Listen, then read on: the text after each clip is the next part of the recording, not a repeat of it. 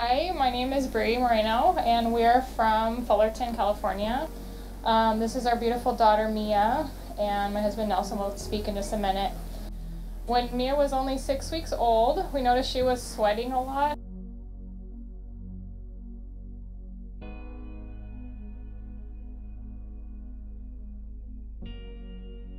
And it was like a bad dream. It was surreal.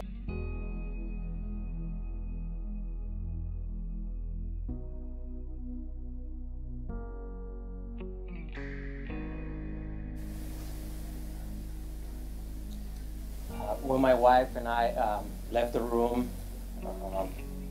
so I could start the pulse placement, Mia looked fine. 20 minutes later, we were in the waiting room, and the head nurse came in and told us that Mia's heart had collapsed.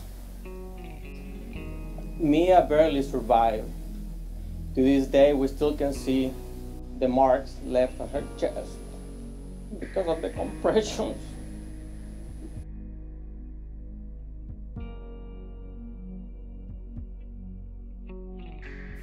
And after some testing, she was diagnosed with cerebral palsy.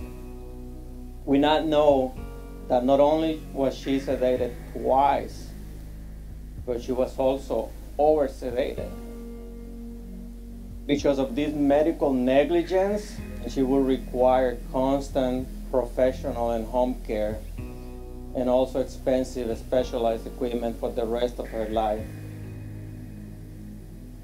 We haven't yet had our trial against the medical providers, but unless the compensation cap from 1975 is changed, Mia will not be able to recover more than $250,000, all for what she has lost in the quality of her life.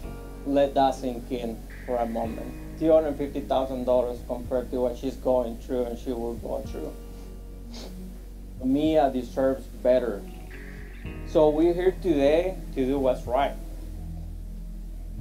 which is to propose and support this Fairness for Injured Patients Act, so that the jury and no politicians, in Mia's case, for instance, can decide what is fair compensation for everything Mia has lost. Support the Fairness for Injured Patients Act. Thank you.